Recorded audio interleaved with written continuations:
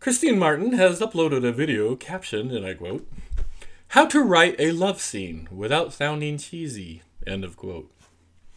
You want cheesy? I'll give you cheesy.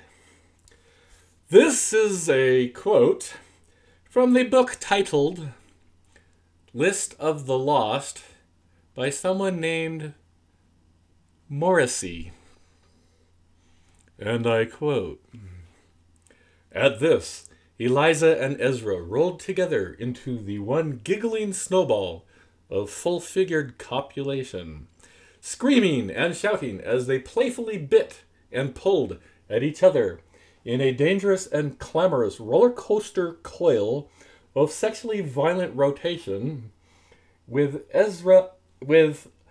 Eliza's breast barrel rolled across Ezra's howling mouth, and the pained frenzy of his bulbous salutation extenuating his excitement as it whacked and smacked its way into every muscle of Eliza's body except for the otherwise central zone." End of quote. I am so not turned on right now. But it continues.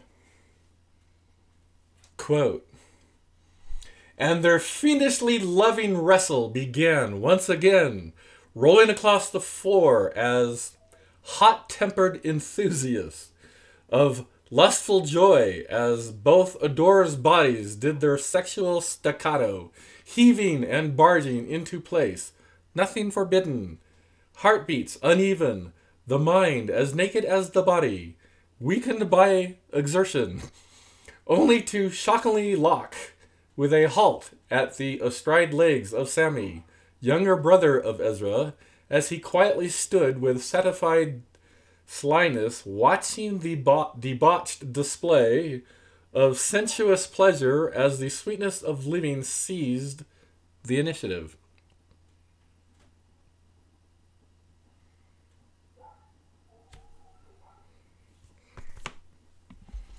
You know, when you're like 85, 90 years old and you're still a virgin, you shouldn't write love scenes. Just helpful advice from Desertphile.